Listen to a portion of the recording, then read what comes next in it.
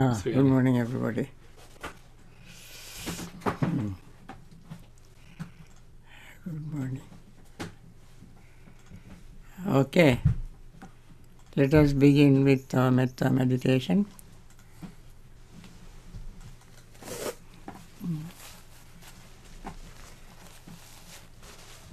Okay.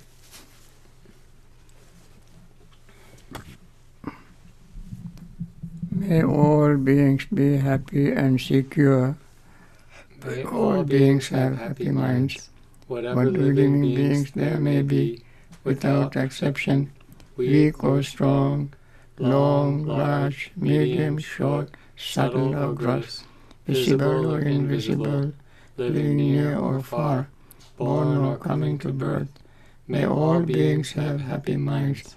Let no one deceive another, nor despise anyone anywhere, neither from anger nor ill will should anyone wish harm to another. As a mother would risk her own life to protect her only child, even so towards all living beings, one should cultivate a boundless heart. One should cultivate for all the world a heart of boundless loving friendliness, above, below, and all around, unobstructed, without hate or resentment, whether standing, walking, sitting, lying down, or whenever awake. One should develop this mindfulness. This is called divinely dwelling here, not falling into erroneous views, but virtuous and endowed with vision, removing desire for sensual pleasures. One comes never again to birth in the womb. With this metta thought in mind, let us begin our meditation.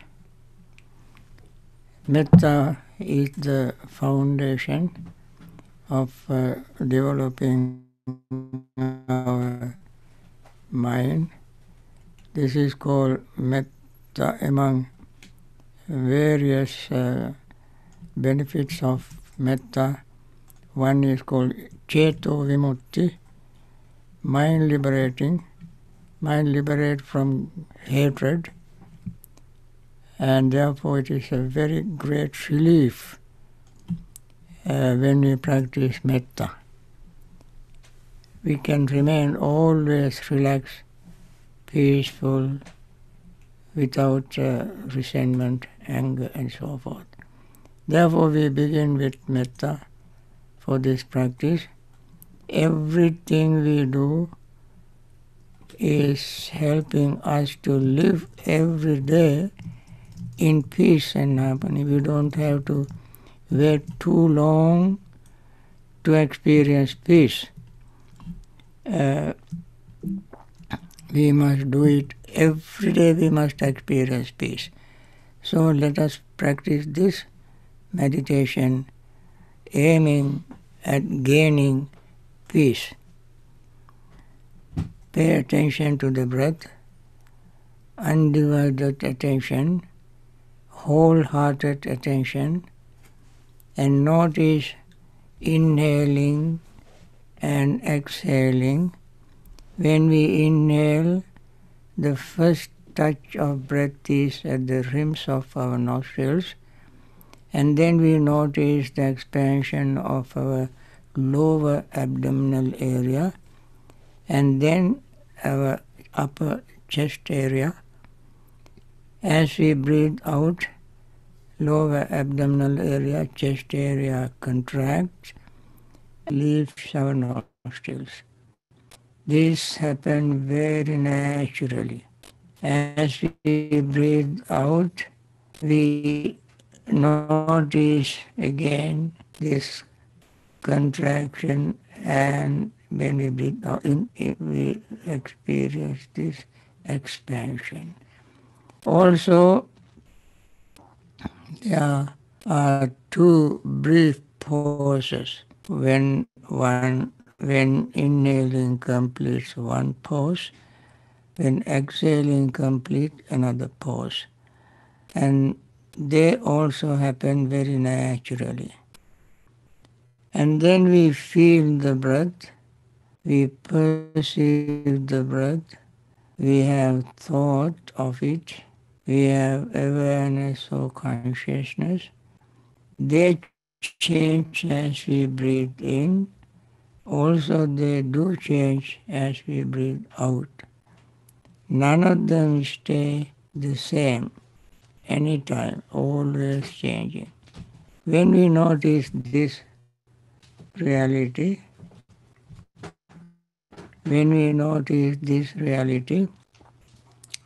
our breath becomes relaxed, the body relaxes, the mind relaxes. That also another way of gaining peace, experiencing peace, relaxing. As a result, also we know that we cannot hold on to anything because they appear and disappear, constantly appear and disappear, appear and disappear. When they appear, we don't try to hold on to them. When they disappear, we don't go after them. And understand that that is the nature. Let them come, let them go. Just be aware of it. And then our greedy thought will slowly fade away. And then as the body, mind, breath all relax, begin to experience the degree of peace, feeling of metta takes root in our mind. We begin to feel metta. We begin to feel that we are one with all other beings, not different from them. That is the nature of metta, the friendliness. Then our resentment, uptightness, rigidity fades away. And then we also begin to remember the purpose of this practice that we started particularly about 3 months ago or longer. That is for suffering beings. When the thought of suffering beings or memory of suffering beings arises in our mind, compassion arises along with that. Seeing and hearing and knowing suffering beings, compassion arises. And then our restlessness and worry fades away. And then the mind becomes even more gently active, seeing the truth and reality. Our sleepiness and drowsiness fades away. Seeing all this as a result of our practice, whatever doubt we had about the practice, about the Dhamma, about the Buddha, about our own practice, that doubt slowly fades away. As doubt fades away, confidence arises. When confidence arises, that brings us joy, and then that leads to happiness, that naturally leads to concentration. When this happens, the mind gains concentration of impermanence. It is very interesting moment, since there is nothing for the mind to hold on to, nothing to reject, nothing to accept. Things are changing. That is a very special moment for the mind to remain lodged, anchored on this impermanent nature. There we gain concentration. That impermanent nature becomes an object of our mindfulness, of concentration, object of our focus, impermanence. Then we gain concentration on impermanence. And then we begin to see, as the concentration develops, we begin to see even deeper changes, subtlest changes taking place in our breath, feeling, perception, thought, and consciousness. Whatever we experience, sometimes sounds, thoughts, memories, they all appear and disappear. We have to remain very alert, mindful, just to be aware of this reality. With this, let us continue.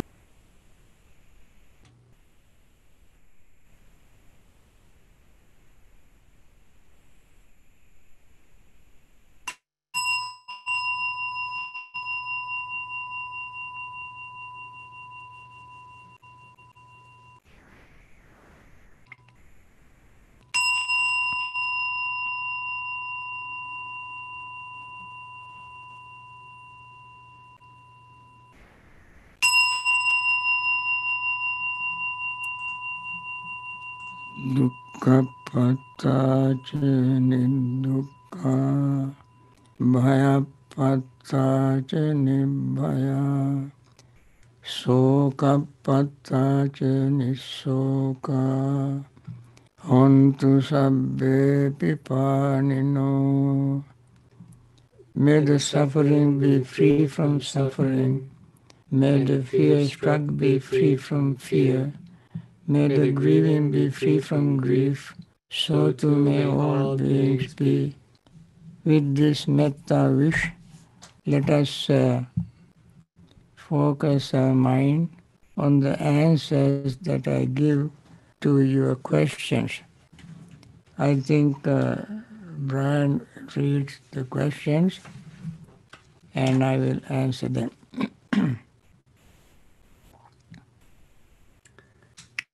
Dear Bhante Ji, thank you so much for all the wisdom that you are sharing with us. We're very fortunate indeed to have access to your Dhamma talks on Zoom and YouTube. Question: is the following investigation of the Dhamma. When I was meditating, a thought came to me. This is the day, this is on the Asala full moon. She was meditating. A thought came to me, is this the day in which the Buddha visited Varanasi? Then that triggered a memory of the temple at Varanasi. Then the dana I had participated in when I was there, then how I could offer dana again, and so on, and ended up with thoughts about going there, how I would go, and so on. When I realized I was away in my thoughts, I brought back my attention to my sitting and breathing. Does investigation of the Dhamma mean tracing back the thoughts? What I realized was that one thought kept triggering another. Do we reflect at the time we realize our thoughts are not on the meditation? For example, go back to find out how we got there, or continue with the object of meditation. Right. Investigation of Dhamma must open a little window in our mind to see the truth. Simply tracing your thoughts to the origin of it itself is not going to make you understand the truth. The investigation of Dhamma, as we know, as I explained, is one of the factors of enlightenment. Enlightenment is the state where we liberate ourselves from all psychic irritants, greed, hatred, delusion, and so on. Now, by tracing the mind back to the beginning of certain incident, you may remember certain things that is sometimes called sati, the memory. That alone it is not going to open the mind to see the truth or reality. With regard to Asala, I want to, since you mentioned this is Asala, I want to mention some, these are historically important. This is not investigation of Dhamma. But since you mentioned the word Asala, the name of this full moon, I want to mention the things that that happened on this full moon day. Number one, this is the full moon day when that the Buddha delivered his first sermon, Dhamma Chakka Pavattana Sutta, in Benares. And also, this is the full moon that Bodhisattva, Buddha to be, conceived in his mother's womb. And this also is the full moon that first Vasa was observed. Vasa means rainy season, as most of the Theravada monks and nuns do even today. They make a commitment to stay in one place for 3 months. The Buddha, after delivering first sermon, and when he had 5 months along with him, observed the 3 months Vasa on this day. Then it is also recorded that it is on this full moon day that the Siddhartha Bodhisattva renounced the household or family life. And also this was the full moon when Rahula, Siddhartha Gautama's son, was born. And it is also recorded that this was the full moon that Buddha delivered Abhidhamma in Tusita heaven, Tavatinsa heaven. And Buddha, after Buddha's passing away, 3 months after his passing away, the 500 monks assembled in a place called Sattapani cave in India and had the first Buddhist council where they checked the Dhamma Vinaya, the code of discipline, and the Dhamma. Then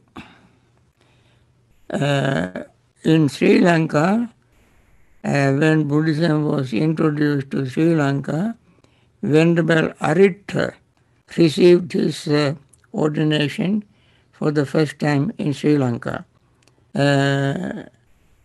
Then Arahant, 62 Arahants all together, along with this Venerable Aritta, observed their first Vasa on this day, Sri Lanka. Then there is a very big pagoda in Sri Lanka called Sonnamali. Now in Sinhala it's called Ruang Valley. Saya means pagoda, coming from the word Chaitya. That pagoda, that stupa, was built completed on this day, and enshrined relics on this day. And then another very important event took place on this day, which still is in action or in practice. That is the world's most famous pageant called Dalada Perahara, the procession that is going on streets in honoring, respecting the tooth relics in Kandy. All these events took place on this full moon day, and therefore this is very special full moon day for especially Theravada Buddhists consider all the significance of this full moon day. And your question, now I come back to your question, the investigation of Dhamma. I gave many things to explain, many points I brought out to explain the meaning of investigation of Dhamma. I think the other day I said first we have to listen to Dhamma, and then we must remember Dhamma. Then once we have memorized the Dhamma, we very frequently must look at the meaning of this Dhamma. Look at the word, Artha, the meaning of these words. Then when you, that way, when you investigate the Dhamma in this way, examining the meaning, questioning yourself or questioning others, having even discussion with others, you slowly, as I mentioned earlier, your window in your mind opens to see the Dhamma, the truth. Dhamma means the truth. Among many other meanings, the basic meaning of Dhamma is the truth. So, when you open the mind to see the truth, you are not only the body. Buddha said, kayo pasambhati. When we investigate Dhamma, examine the Dhamma, even the bodily we feel the joy, pleasure, happiness. Sometimes it is called Dhammang Kayena Passati in Pali. The Dhammang Kayena Passati. See the Dhamma through the body. What kind of Dhamma we can see through the body? We can see impermanence, we can see unsatisfactoriness, we can see selflessness only in this body and mind. And also, in other words, in these 5 aggregates of which we are made: form, feeling, perception, thought, and consciousness. This is what we call aggregates.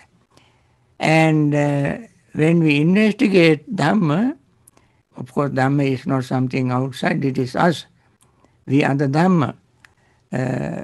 Body, feeling, and so forth are the work of Dhamma. And there we can see impermanence. And then we begin to see very great truth in it, imbibed in the truth. The Dhamma is imbibed in the body. And then piti, joy arises. That leads to happiness. When we gain happiness, the mind becomes concentrated. We repeat it in many times. Sukhino chittang samadhyati. The mind of the one who is happy gains concentration. Then when we gain concentration, that concentrated mind can see the truth exactly as it is. It is just like a laser beam. Or When you want, it is just like a magnifying glass. When you want to see, you take, for instance, a drop of blood and put under very powerful microscope, and with very clear eyesight look through the microscope, then you can see almost everything in that drop of blood very, very clearly. Similarly, when we gain concentration, as I mentioned, concentration is not making you like a vegetable or rock, just stay stone, like a stone. No. When you gain concentration, that concentrated mind is the state that where you notice the deepest, subtlest changes taking place in your body feeling and so forth. Just like scientists would look through the powerful microscope to see the characters, compositions, properties of a blood cell. Only when he focuses his mind very, very directly, when we gain concentration, that kind of awareness arises in us. That is why I say it opens the window of our mind to see the truth exactly as it is. Then only we have what you call nibbida. Nibbida means disenchantment. We start with investigating Dhamma. As the mind opens, slowly, very clearly, mind becomes sharper and sharper, cleaner and cleaner. Then all our greed, our hatred, our delusion all slowly fade away, especially greed. Because of our greed, we cling to things. And when we see the reality, there is nothing for us to cling to.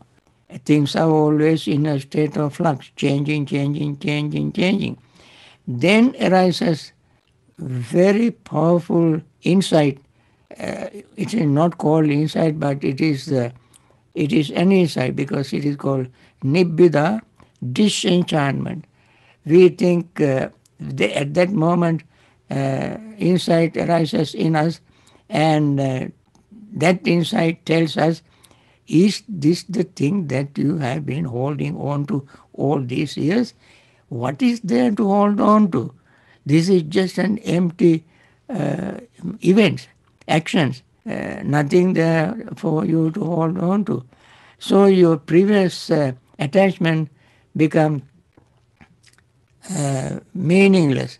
That is called disenchant. You were enchanted by the form, the skin, eyes, ears, nose, and so forth of somebody or in yourself and so forth. When you see the truth, you ask yourself, is there anything for me to hold on to, grab, keep, and to say, this is mine, this belongs to me, this is I, this is myself? There's nothing. That insight is called nibbida. Nibbida. Generally, this is not how it is translated into some languages. It is difficult even in English to explain it in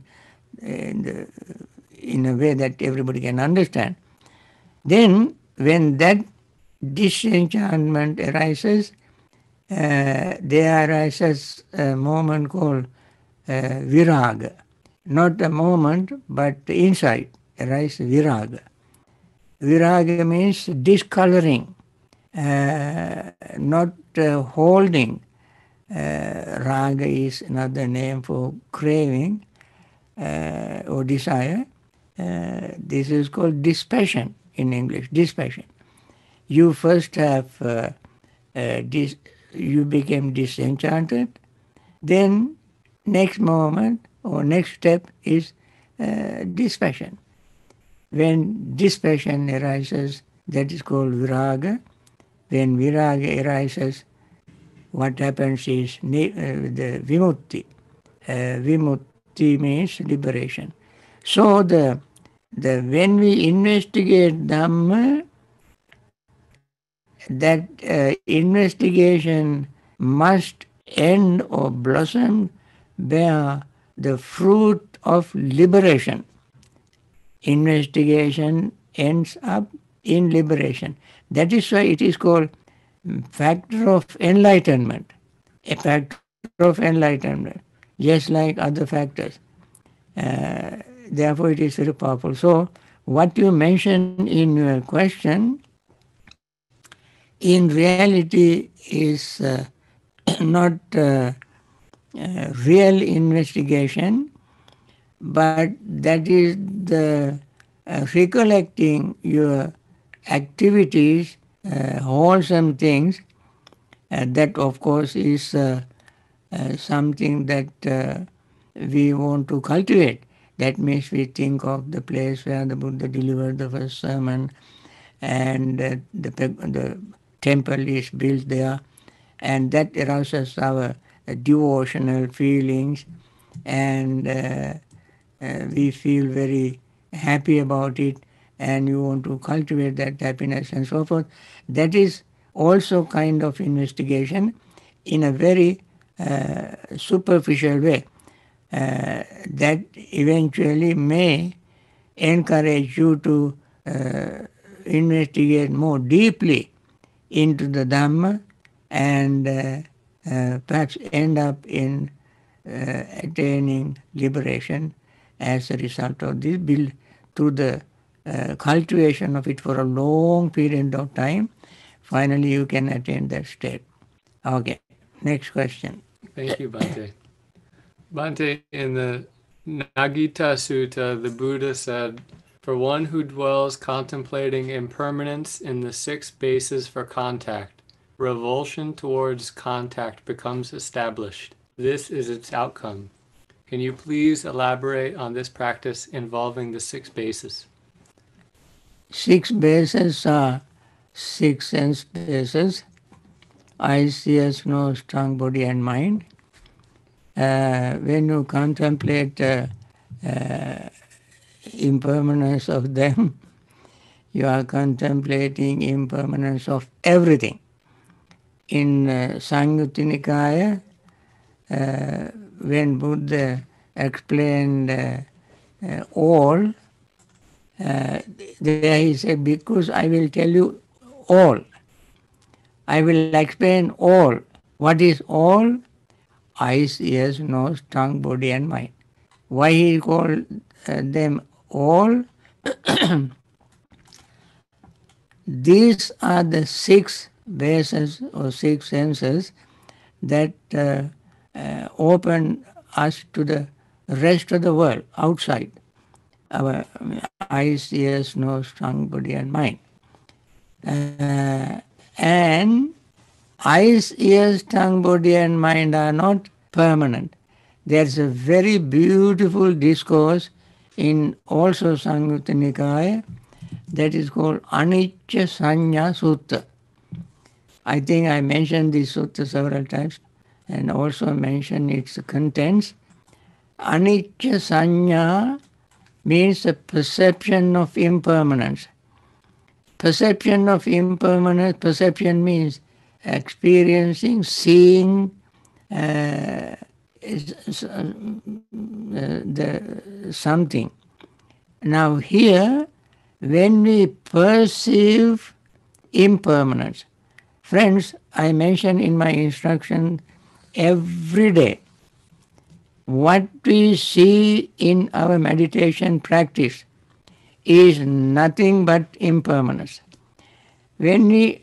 Whatever we see, hear, smell, taste, touch, and think are all impermanent, as well as the eyes, ears, nose, tongue, body, and mind also are impermanent. So, whatever we experience in life is impermanent. And Buddha said in Anicca Sanya Sutta, if one develops, meditates on impermanence, meditates on the perception of impermanence, experience impermanence, see impermanence, that person, then all the kama raga will disappear. Sabbang kama ragam paryadiyati. All sensual pleasure, or desire for sensual pleasure, completely vanish. Of course, it doesn't happen all of a sudden, but that is exactly what will happen. O sabbang kamaragam paryadiyati. Sabbang ruparagam paryadiyati. All desires for fine material existence will vanish. Sabbang aruparagam paryadiyati. All desires for non-material or immaterial existence will disappear. Then all sabbang bhavaragam paryadiyati. All desires for continuous existence in samsara will vanish. Sabbang asmiti paryadiyati samuhananti. Amus is called asmimana. This conceit will disappear only when you attain full enlightenment. Even that will disappear by seeing impermanence. And then Buddha gave many similes, 10 similes. One simile is just like a plowman with a big wide plowshare. Plow the land and all the weed, everything will be plowed and the land become free from weed. And he said when the last one is the most important, I would like to repeat it again and again. That is when the sun in the autumn, when there are no leaves on trees, the sky is very clear and blue, free from clouds. At that time when sun rises, you can see every object within your sight, every object, very clearly. Similarly, when we practice anicca sanya, perception of impermanence, everything we see is changing, appearing, disappearing, everything is impermanent. That is the best kind of meditation for us to liberate ourselves from greed, hatred and delusion. In fact, it is so important, anicca sanya is so important. You see, Anapana Sati Sutta at the end, the last tetrad says, Aniccanupassi asasisami sikati, aniccanupassi pasasisami sikati.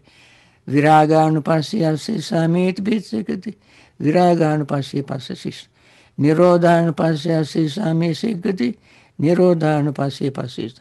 Patinisagganupassi asasisami sikati, patinisagganupassi pasis. In all this we can see impermanence, beginning with the word impermanence itself. Satipatthana Sutta, every section ends Samudaya Dhammanupassiva Kasming, Vaya Dhammanupassiva Kasming Viharti, Samudaya Vaya Dhammanupassiva. Vedana, mental state, and Dhamma, all mind objects. We see rising nature, Vaya Samudaya Dhamma, rising nature, Vaya Dhamma, falling nature, Samudaya Vaya Dhamma, rising and falling nature. This is the nature of conditioned things, Sankara. Sankara has three characteristics.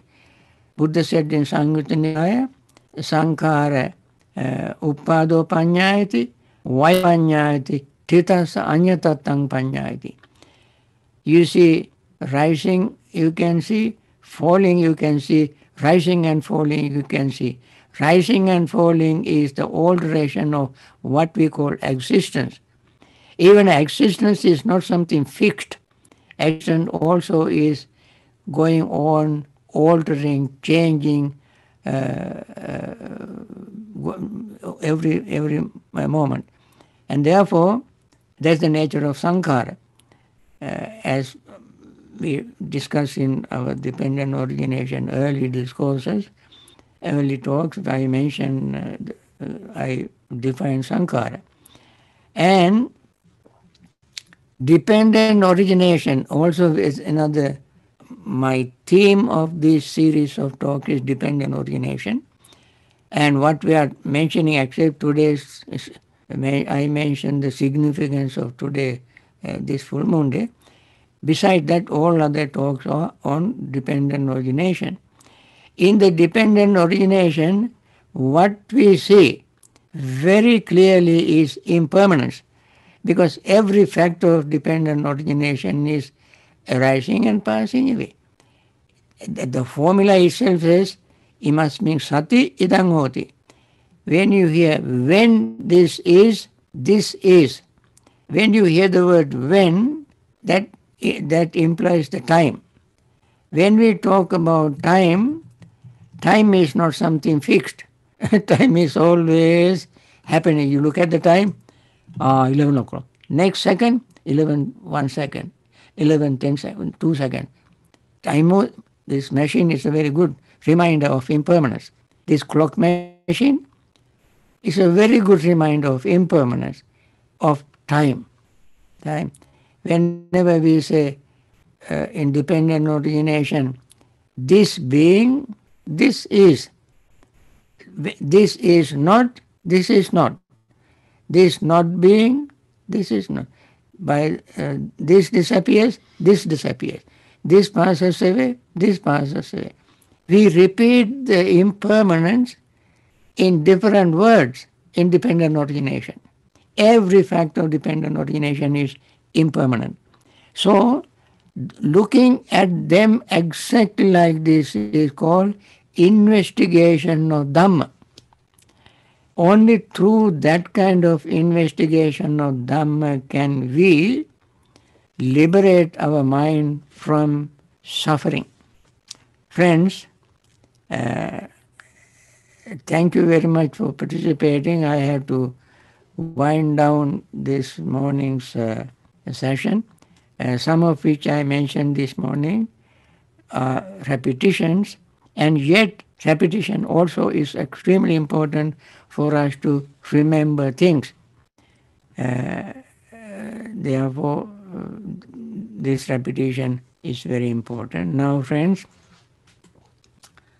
we started our meditation with metta and did the mindfulness insight meditation and listened to talk on impermanence and investigation of Dhamma.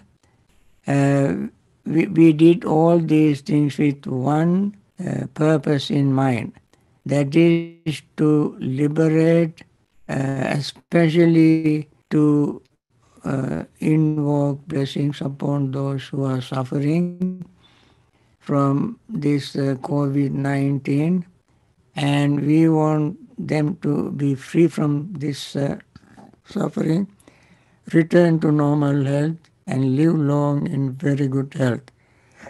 There are others, as I mention every day, who are lamenting, grieving the death of their loved ones, relatives, friends, and so forth, millions of them all over the world.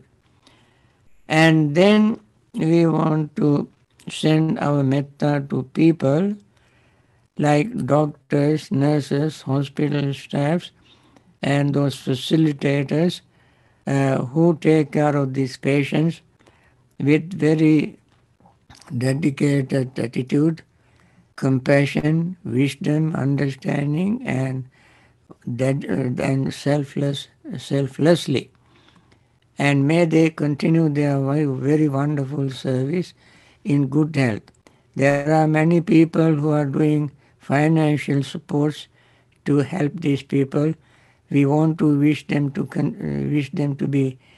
continue their generosity and selfless service. And there are many leaders who have done wonderful service to curb this COVID-19, and out of compassion and understanding. And as a result, some countries now are returning to their normal activities, even opening schools. And there are some other leaders who have not been that wise and compassionate, may be not understanding the truth, and we want them to be wise, may them to be understanding, have compassion, and be wise to make right, wise decision for the benefit of all these suffering beings. With this benediction, so to say, I want to end this morning's session, and thank you very much for participating in this morning's session. Okay. Thank you.